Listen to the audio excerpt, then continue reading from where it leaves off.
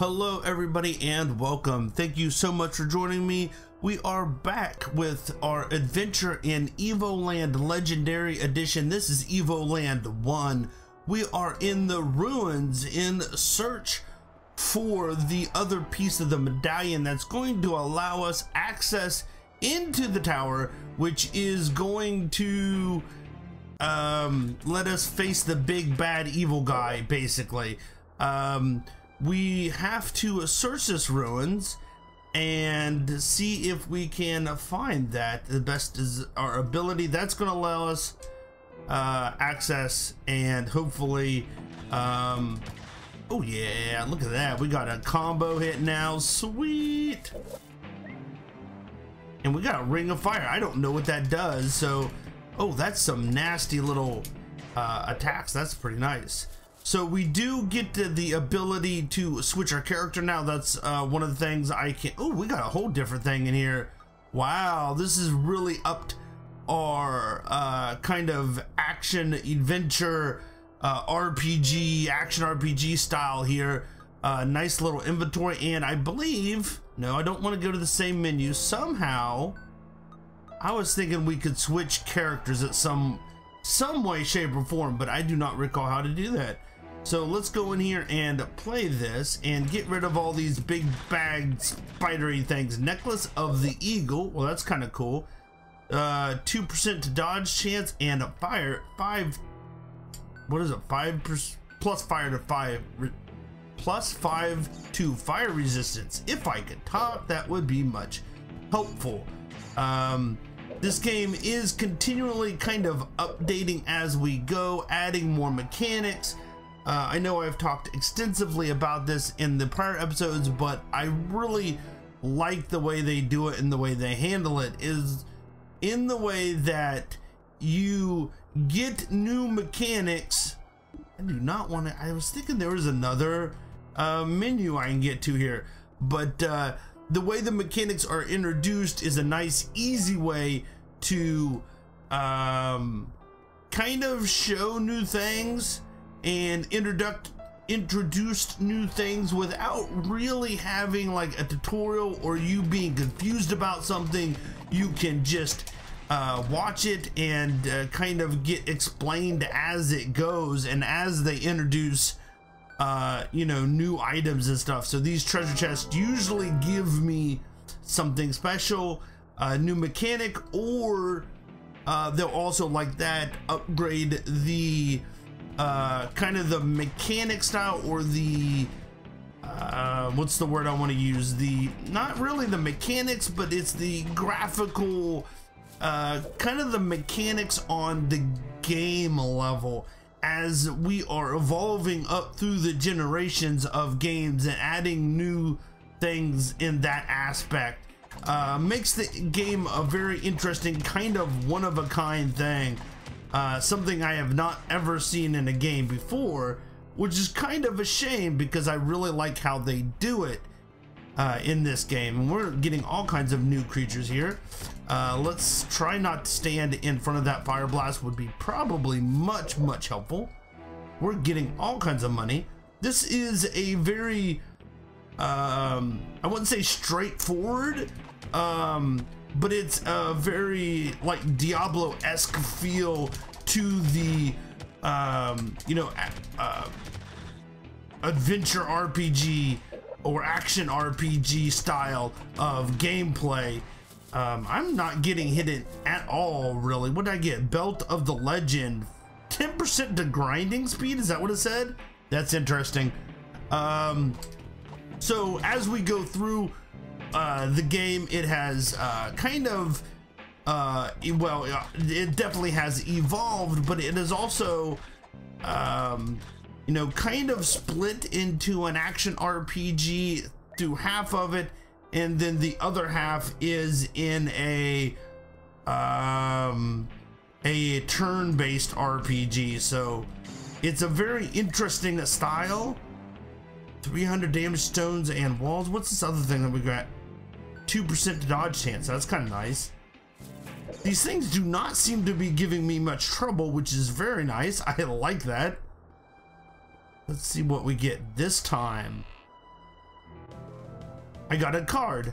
Yay, I have not been able to play the card game yet, but I do know that there is a card game in which you can play in this game, and allows you to, I think, win more gold if I remember correctly. I have played through this game all the way, but it has been a while, so I have forgotten most of you know, the additions, or most of the not gameplay, but most of, you know, what happens in every little detail of the game.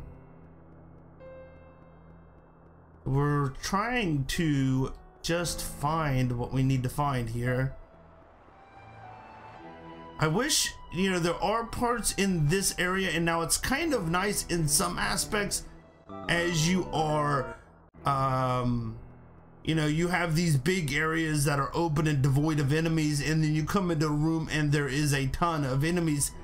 Now, I kind of like that in one aspect, and I kind of don't in another.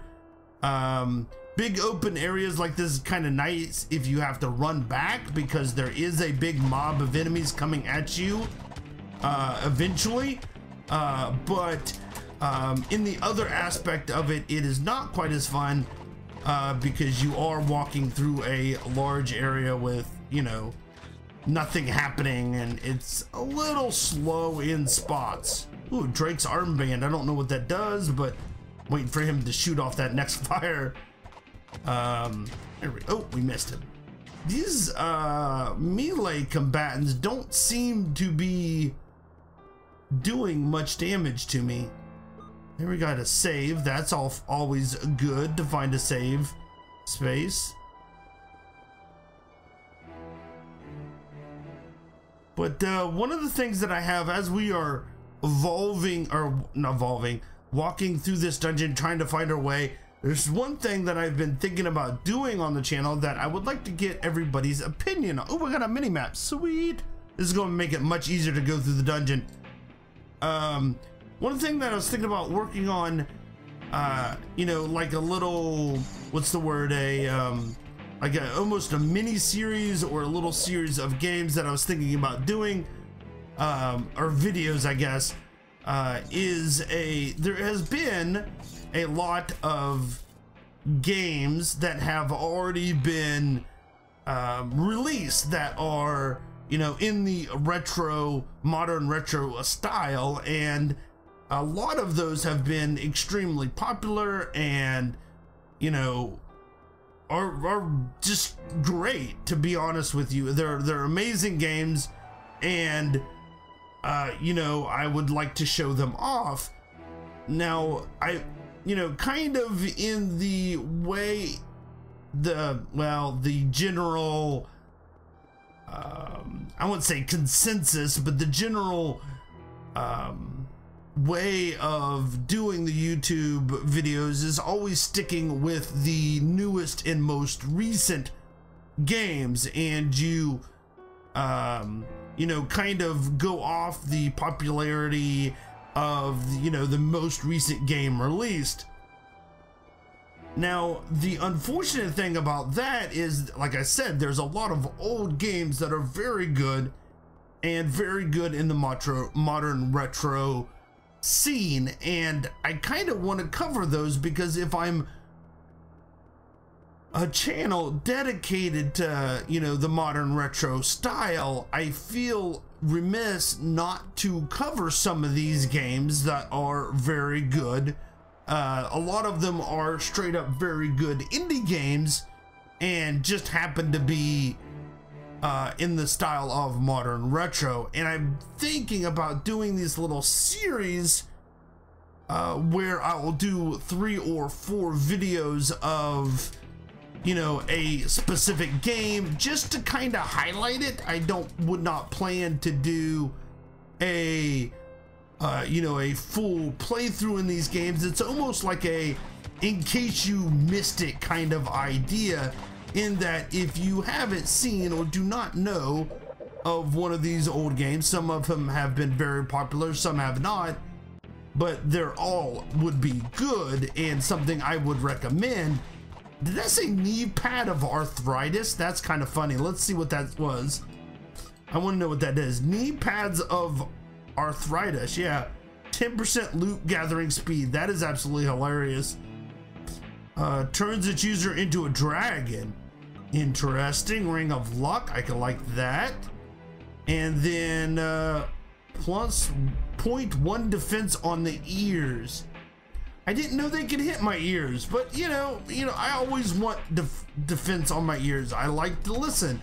I like to hear. So yeah, having that extra defense on my ears is really good. So you know, these games that have been, you know, released 2 or 3, 4 years ago are great games, and really a lot of them are iconic, and the way they did the modern retro is, you know, they were not only good but kind of influential. Some of them were in, you know, later modern retro, and kind of how they do it, you know, the right way to do this kind of modern retro design, and that sort of thing. And you know, I would like to take a look at some of these and go through them, and like I said, I would do, you know, 3 or 4 videos on one game, just to kind of give you a flavor of it and get you, you know, is this something that you would be interested in if you have not heard it, so that, you know, it would be like an in case you missed it kind of series where I do, you know, 3 or 4 videos. So if you are interested in something, or that sounds like something that you might be interested in, let me know, and I will, you know, start that sooner rather than later. So definitely let me know in the comments if that's something that you would like to see. There is a lot of games that I have played through because I've liked the modern retro kind of genre for a while, and I've picked up several games in that, you know, I don't know if it's a genre officially or not, but in that realm, I've picked up several games, and a lot of them have been very good, and I would like to show them off. So if something like that, kind of an in case you missed it series, is something you would enjoy or like, then definitely let me know in the comments, and I will definitely start that up. So yeah, a lot of these games would be just games that have been, I don't know, either popular or, you know, kind of defining in the modern retro. Like I said, something that was, you know, kind of how it's done right. And then other ones would be like, there's been several remakes over the years. I would say, in my opinion, in the modern retro kind of idea, you know, you've got a lot of different re's in this kind of thought process. You got remakes, remasters, and like maybe even a reimagining, which is kind of on the same level as a remake a lot of times. But I would think remakes or remakes or reimaginings would still be considered modern retro, just because it's in my opinion what modern retro is about. You take an older game and kind of remake it with new mechanics, or a reimagining with newer style, a more modern style, and that's, in my opinion, what this is all about. Now these magic users are actually kind of difficult to deal with, so let's see if we can get around these guys. So that's usually what I think of, and those are definitely within the modern retro concept. Now remakes are not so much, in my opinion. I am now fully equipped. I feel heavy. Okay, Wow, I picked up all kinds of stuff. Wow. That's kind of interesting. I didn't realize that I'd pick that up so quickly.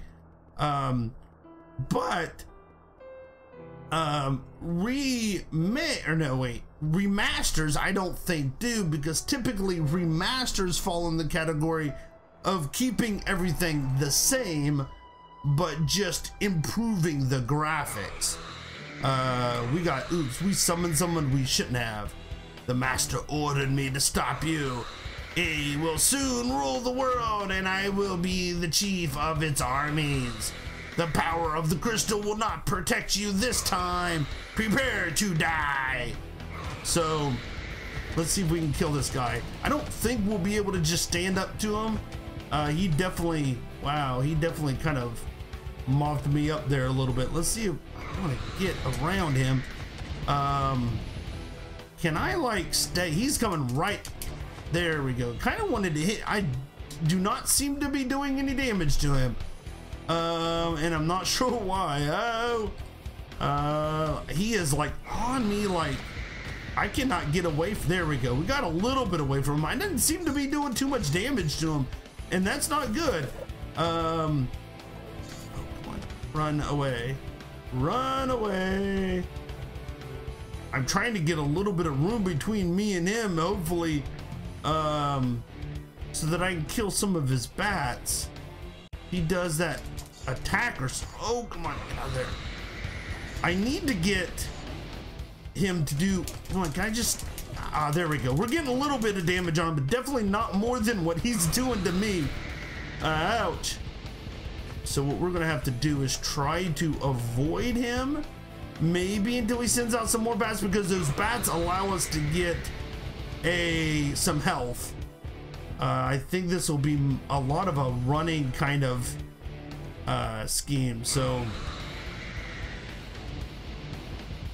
yeah, there's been a lot of a push to not only make new retro modern retro games to inspire, or not to inspire, that's not the word. You know, there's been a push to make these modern retro games because they seem very popular for nostalgia's sake, but they also do great with I'm trying to get away from this guy again. Some of them are, you know, just straight up good games without regarding to the fact of the you know, the nostalgia aspect of them. Come on, buddy. He is just, I need to be able to run. There's just a simple fact here that I need to be able to run. You really need to be able to cast something else. Wonder if I could just, he's at a spot where he started shooting that magic. The magic I didn't think would hit me where he was, so got a little bit off of him there. Trying to wait until he gets his little magic spleal thing again. Maybe I have to be certain distance from him before he'll do it. I want to be able to roll or dodge or something. I need that though really badly. There we go. Got 20. That's not enough. That is definitely not enough. He keeps on swiping at me. I want you. Here we go. That way I can get away from him a little bit when he does that. Oh, kind of was hoping that he shoots out some more of those bats, because that's definitely what I need him to do. I need more health. Give me some help, man. Help me out. Ah! Here we go. There we go. Got something. I got something there. Look at all these bats to follow me up here. Come on. Give me some health. No, nobody gave me any health. I probably should use that rampage or the multi-kill aspect once I get all those bats to hit him with more damage. That's probably the kind of the thought process here. You know what? Give me some more bats. I really would like to have some more. Here we go. Give me around here. The bats will stay on me, whereas he will at some point stop. I need that. Ooh, yeah. Come on, get out of here. Oh, I need that. So that multi-kill definitely helped me out there. Definitely, that was pretty good attack, I believe. Ouch. I should not have got hit by that. That was just silly of me. I'm gonna have all kinds of money by this time. By the time this is over with. I need more bats. I need more bots. Yeah, that multi-kill is definitely gonna help me. So I need to get, like, kill all the bats at one time and then go after him.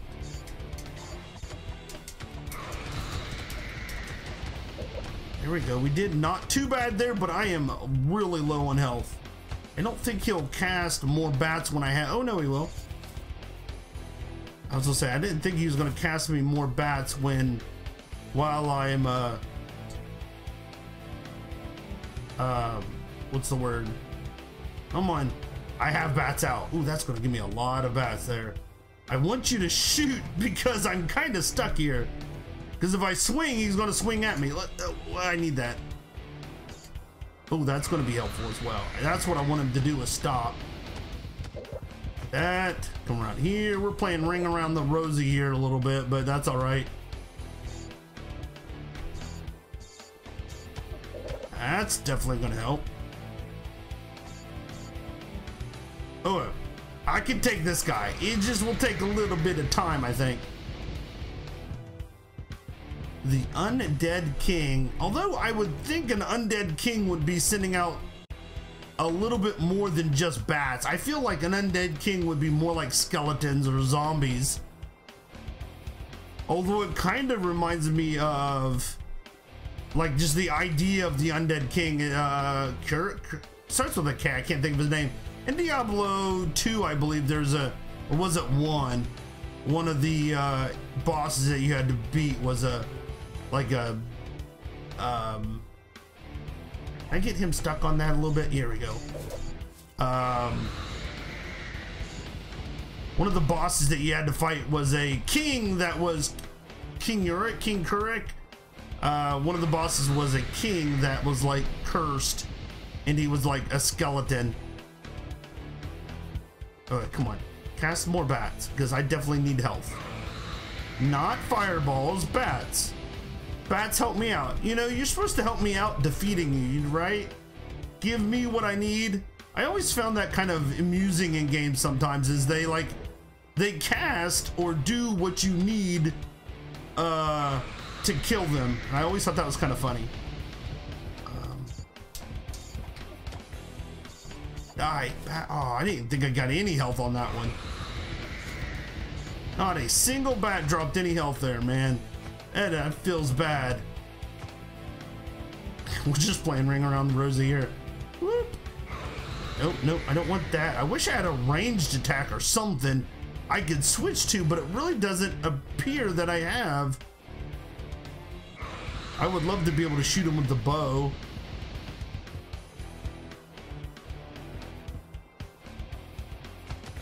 Come on. Here we go. More bats. Oh, I could use. Oh, I need more than 30. Come on, man.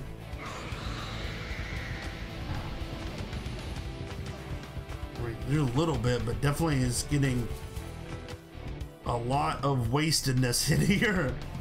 My health is very low. Well, that. What's the word? The gravestone protected me there. I want bats, not like blue fireballs. Come on, give me bats. Give me bats. Cast bats. There we go, thank you. That was appreciative.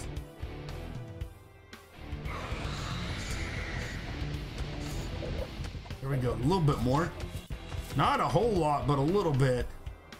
I am not sure how to defeat this. I mean, he definitely, there is a oh, I got him trapped. Kind of had him trapped there, where he was standing against that stone, or the gravestone.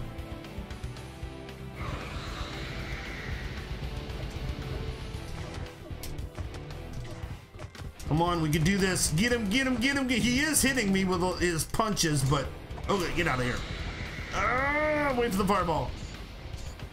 I need that. I need that. Give me. Oh, shit. Yeah. There we go. He is very close to death. Can you kill an undead king? I mean, is that possible? I'm gonna assume so, but if he is undead, then I would think that he would also, like, I don't know, be able to like withstand death. I really need him to cast some bats here. Come on, we can do this. Here we go. Give me some health bats. Oh, that actually lined up really nice there. Let's go at it. Go, go, go, go. Yeah, we got him. Sweet. That was a kind of a tough battle. Something happened somewhere. I love that.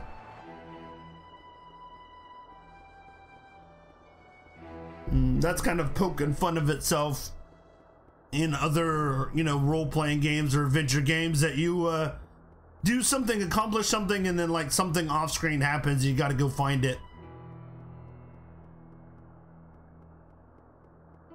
Where do we, what do we get? Oh, is this the other relic piece? Yeah, second part of the amulet. Sweet. Okay, now we got another chest. A magical chest appeared. Oh, town portal. Sweet. That makes it easy. Makes it very easy. Let's see if we can just buy up all this stuff now. I have get the fast DVD player. Bye-bye slow CD loading times. We won't regret you. Let's buy the silver armor. And then buy, I don't quite have enough. I'm gonna grab, you know what? I'm not going to grab anything right now. I think I'm okay. We keep our spirit highs despite what is happening. Do we? There we go. We can play a friendly game of double twin. Let's try. Choose the deck you want to play against. You'll unlock more decks if you win. So let's try easy. And the way this game works is I place a person down. Like this card right here has 4 numbers on it. So I place the card down somewhere, and if he places a card where the number on the side that matches up is higher than mine, then he wins. So like, well, 6, 6, and 7, that's pretty high numbers all around. So let's put him in the middle. That's going to be a good start out. Oh, 7. So if it's a tie, nothing happens. But you see he has a 3 there on the side. Any one of my characters except for this guy would win. Let's put, definitely don't want to put my high guys up. Let's put him there, and that allows me to beat his snake. It turns it into my card, basically. Oh, that turned it right back in there. Something that has 4, I don't know. If we play all our guards, I think if I remember correctly, and whoever has the most at the end is most color wins. Okay, that really didn't help him out. Let's put him here, and that'll give me that card, and then whatever he places next, I still have 1 more. Well, that's not going to be good for me because that card's a high card, which means my little guy will lose, but I still think I have more to, I win. Yeah, because I have more color on the board. So there we go. That's a nice game. You got card player. Woohoo! So now can I play? Yeah, so now I can play an easy or a medium game as well. I don't really want to play another game. But see, yeah, no more loading times. Woohoo! We are going to go back and talk to the father, I think, and that's going to be our episode. See what we need to do next. Probably is going out to the town. Can I talk to him? I think this is what we need to do. There we go. Well done. You have the whole amulet. You can enter the Black Citadel. Yep. You'll find it just east of Aogai just past the river. Good luck. Well, there we go. We got to go to the black. Why is it always a black citadel? Why is it not like a black house or a black apartment complex? I don't know. All right, there we go. We have got the amulet and we are going to head to the Black Citadel, hopefully to defeat the evil within in the next episode. Until then, thank you so much for watching and I will see you next time. Bye everybody.